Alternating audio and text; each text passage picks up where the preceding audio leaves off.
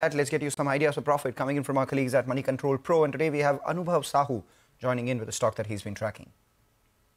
We are looking at Zydus Lifesciences, which posted a strong performance in Q4, driven by international markets. Since our record 6 months back, the stock has nearly doubled. While we are aware of these transitional opportunity due to Revlimid, we believe there is a merit in tracking the underlying businesses in the US and in India.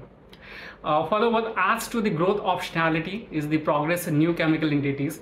It is noteworthy that with respect to Snowflast, our company has received US FDA approval to initiate phase 2 clinical trials for Parkinson's disease. Coming to fiscal 25, US market is expected to witness growth in high teens, backed by traction for transdermals, peptides, and niche products like mirabegron.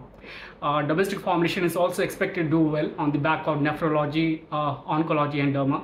Biosimilars should also scale up from the current portfolio of 30 products. That said, growth in the consumer healthcare segment can be a key differentiator, which is also a function of rural recovery. Now, with respect to margins, we expect some moderation over the medium term as the gains from Revlimid wanes. While the stock is not inexpensive, a business on the pharma innovation side can help it further re-rate.